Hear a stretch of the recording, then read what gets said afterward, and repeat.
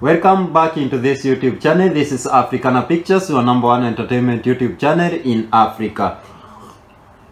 Guys, ensure you follow us in Instagram and Facebook as Africana Pictures. My name is Kadanu. Okay guys, if you have been following my previous video, I have been explaining about my quarantine period here in China. This is because we have the second breakdown of COVID-19. So guys, I just to give you the background of why I am here is because I was moving from another city where I had taken my friend to do some body surgery.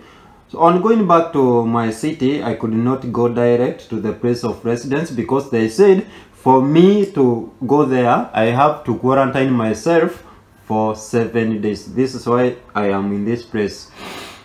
So guys, the aim of this video, from the title, I want to share with you kitu ambacho nimefanyiwa this morning hapa ndani in this room. Now I was about to fall down after it was done for me, and it's very painful.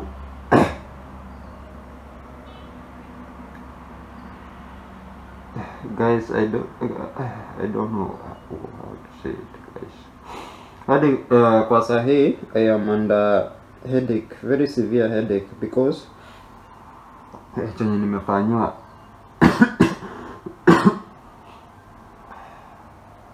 Okay guys, it shall be well. Continue praying for me because I have not been well for the last like 7-8 days. So guys, it shall be well. Okay, chenye nimefanywa this morning ni about corona testing, because each and every morning I have to be done some testing. Na here in China we have some ways zenye huwa wanatumia ku test someone either you have COVID, alafu results zinatoka after 24 hours.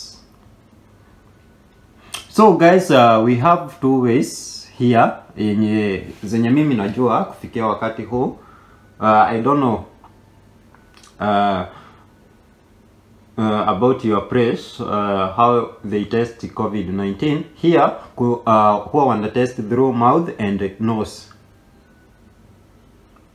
Na nikianzia kwa ya mdomo, they use something like this, halafu wanaiweka kwa koo.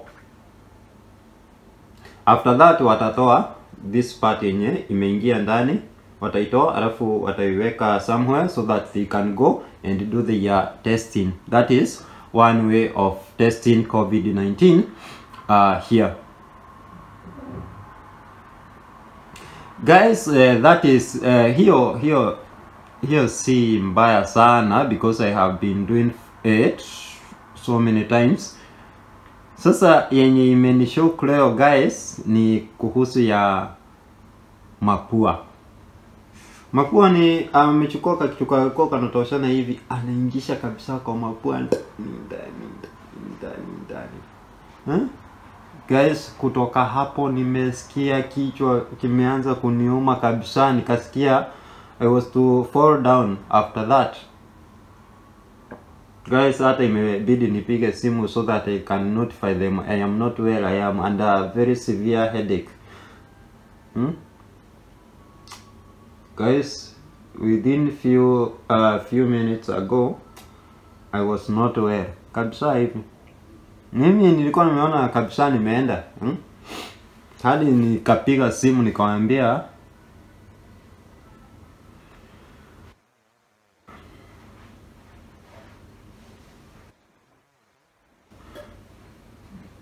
that is the latest from this place. Na hata saa hii nasikia uchungu kwanza hapa hivi. Jo aliingisha tu, alichukua kitu inakaa hivi akaingisha kwa mapua ndani hivi. Alafu akaifanya hivi.